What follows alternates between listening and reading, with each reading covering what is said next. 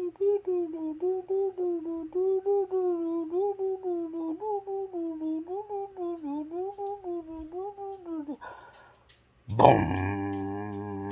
boom, boom. The intro. Wish I could use the real music to my movies. But YouTube said that it was a copyright violation. I'm like, do you know who you're talking to?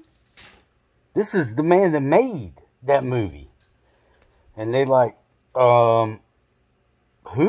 And I'm like, I'm Michael fucking Myers. And they're like, who? And I'm like, I'm talking to a 24-year-old, aren't I? Holy crikey, crikey, crikey. These youngsters, they don't even know who I am. They will this October, though. My new movie, Halloween Ends, comes out. Let's see if I finally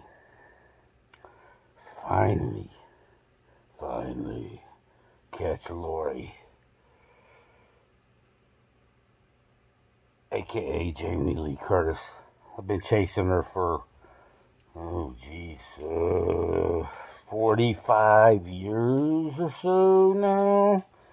And remember, I started when I was like 8. I was just a big 8-year-old. So, it's been a long, long time. But, let's talk about the stock market for just a little bit. Today, everything was leprechaun green, I guess you could say. Everything was green. Boy, if you had calls on Twitter and Chewy and half the other things, you made bank. Me, I did not make bank. AMC, my favorite stock because they show my movies, was pathetic today. After 7 hours of trading, or whatever it is, 6.5, whatever, I don't know, it gains a penny in a completely green bull market, while GME, on the other hand, gained 3.5%, went up almost $5.70 per share, and looks strong, and look to go with the flow of the market. I am a momentum trader, and there is virtually zero momentum for AMC right now. The volume was about 50 million, which is not good. Very average, low end. But what's concerning is that AMC could be so flaccid in such a green bull market. So that has me a little bit concerned. But we won't do anything different.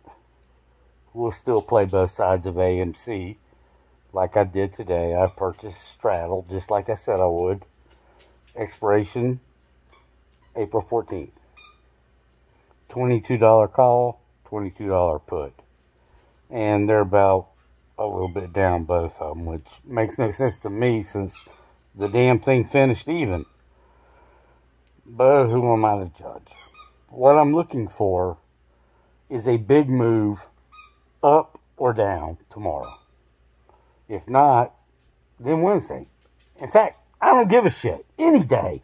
I'm looking for a big move up or down. Today, AMC, like I said, finished minus 1 whole frickin' cent.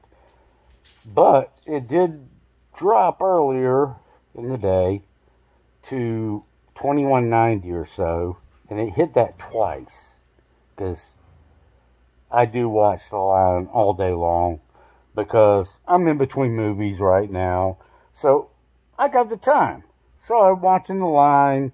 And I know how the techno traders watch the 1-minute candles and the 5-minute and the 15-minute and the what. I mean, you can go every minute till a gazillion hours or whatever.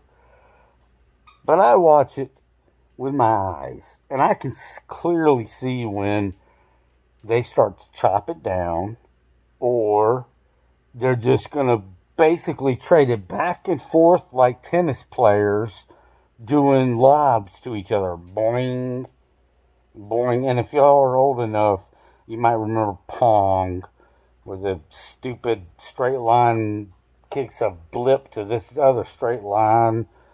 It's pretty retarded. But that was high tech back when Michael was, back in the 80s.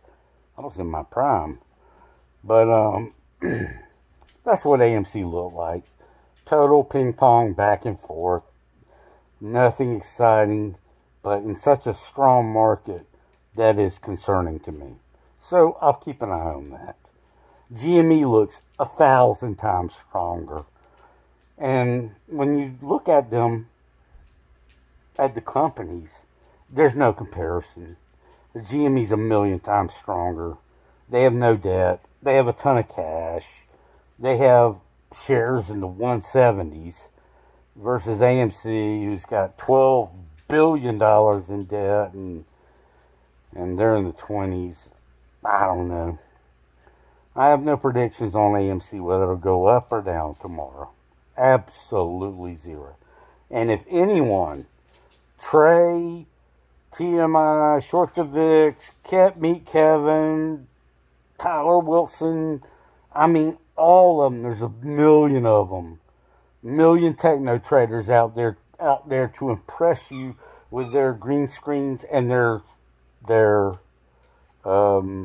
charts. Well, I don't believe in that. I watch it all day. I see it with my eyes. I'm a momentum trader. And there's no momentum one way or the other with AMC. It's a limp dick floating out in the ocean right now. I don't know what it's doing. Whereas GME looks like it's more like consolidating right where it was at all day long. And it could push strong up at any point. They are completely unpredictable. That's what I find intriguing about AMC and GME. Because they are so unpredictable. That they could swing 5% either way. You know, go down 5%, and then all of a sudden run up to plus 5%, you know, by the end of the day. That's how unpredictable they are. That is why I'm playing straddles. That's why, because I have no clue which way it's going. I'm looking to cash out on both ends, whether it's a little bit or a lot. That's my strategy. Other than that, if you have Twitter calls or Facebook or Amazon, if you're batting in the high major leagues playing those, congratulations. You killed it. Unfortunately, I do not have that kind of gunpowder. Lord knows I wish I did. Anything you hear, I don't think anything's going to stop this stock market. Interest rate hikes, Russia, whatever. All it does is go up and up and up over time. So, stay in your long positions. If you wish to do options, I would suggest straddles in the money. And then give yourself 2 or 3 weeks so you can exit both sides. Hopefully with a win on both sides. So, until we meet next time, take care. This is Michael Myers of Sarasota saying, beware.